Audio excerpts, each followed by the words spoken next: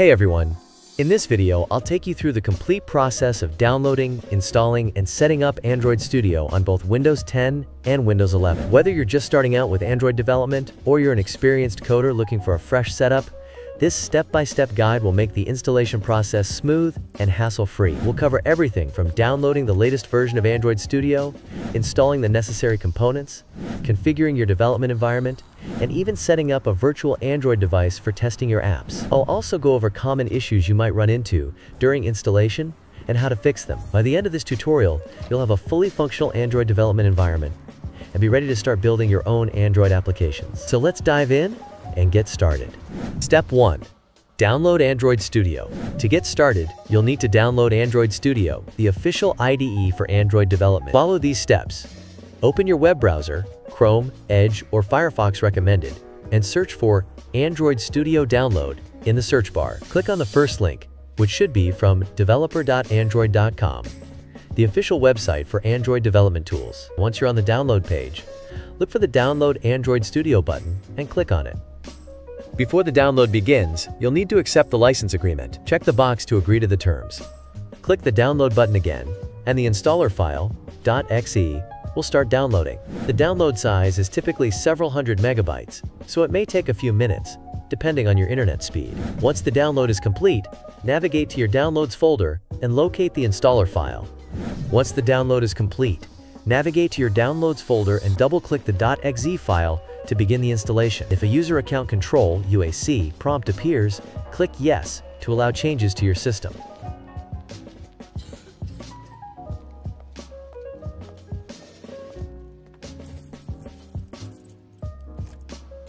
The Android Studio setup window will open. Click Next to proceed. You'll then see a list of components that will be installed, including Android Studio, the main development environment, and the Android Virtual Device (AVD), which allows you to emulate an Android phone on your computer. Click Next to continue.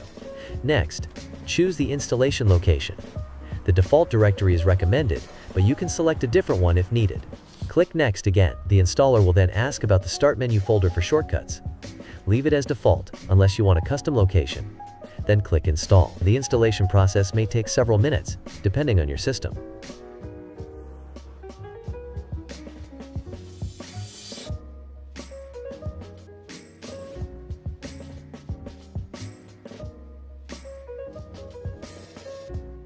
Once it's complete, click Next, then Finish to launch Android Studio. Now, you're ready to set up your development environment.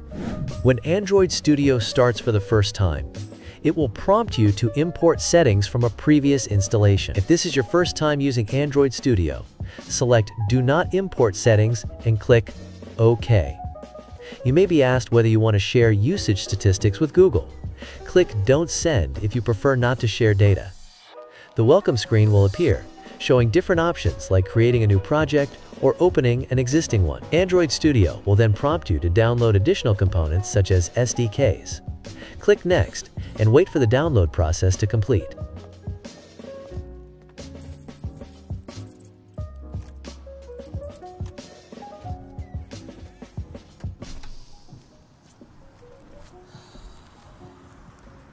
Once finished, you will see the main Android Studio dashboard. Once Android Studio is installed, you'll need a virtual Android device to test your applications. This is done using the Android Virtual Device (AVD) Manager. Follow these steps to create and configure a virtual device. On the Android Studio welcome screen, locate the More Actions drop-down menu and select Virtual Device Manager. A new window will open, displaying any existing virtual devices. If you don't have any, it's time to create one. Click Create Virtual Device to get started. You'll be presented with a list of device categories, such as phone, tablet, Wear OS, TV, and automotive. Since we're setting up a virtual smartphone, select Phone, then choose a model like Pixel 8 Pro. This ensures better compatibility with modern apps. Click Next to proceed to the System Image selection. Here, you'll need to choose the Android version, API level, that your virtual device will run. If you haven't already downloaded a system image, you'll need to do so now. For most users, API 35, the latest stable version, is recommended. Click Download next to API 35, and the SDK component installer will handle the process. The download size can be large, so depending on your internet speed, this may take a few minutes. Once the download is complete, click Finish to confirm the installation. Now, select the newly downloaded system image and click Next. You'll be taken to the AVD configuration screen where you can adjust various settings such as screen size, orientation, and RAM allocation. However, for most users, the default settings are ideal, so you can leave everything as it is. Finally, click Finish and your virtual device will be created. You can now see it listed in the Virtual Device Manager, ready to be launched. Some computers require virtualization to be manually enabled in order for virtual devices to run smoothly. If you're encountering issues with your virtual devices or emulator, here's how to check and enable virtualization.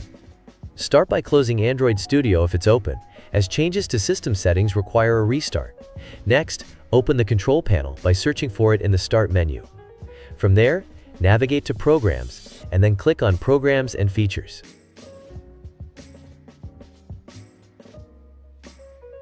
On the left sidebar, you'll see an option labeled Turn Windows Features. On or off, click on it. In the list of available Windows features, locate Windows Hypervisor Platform and Hyper-V. These are the features responsible for enabling virtualization. Check both boxes to enable them, then click OK to apply the changes.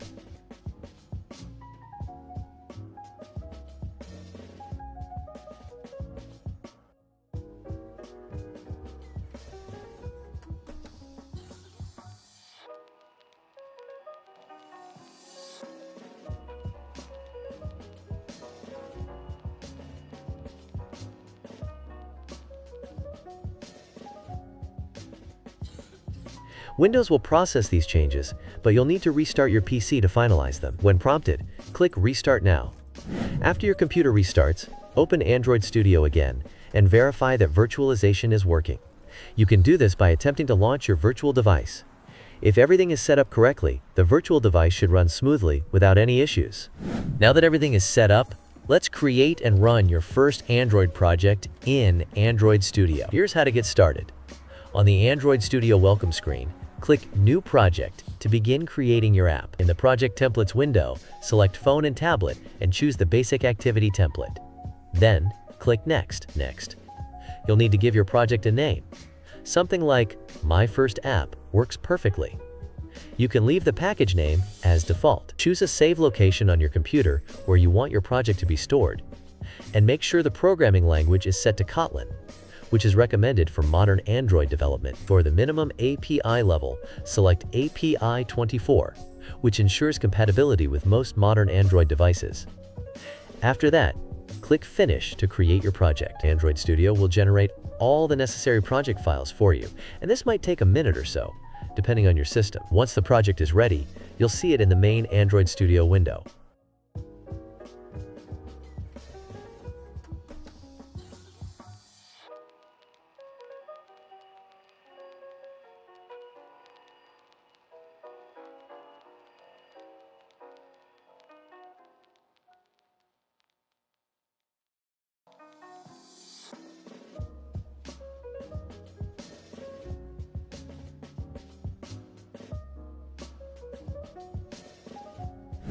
To run your app using the virtual device, open the Device Manager in Android Studio.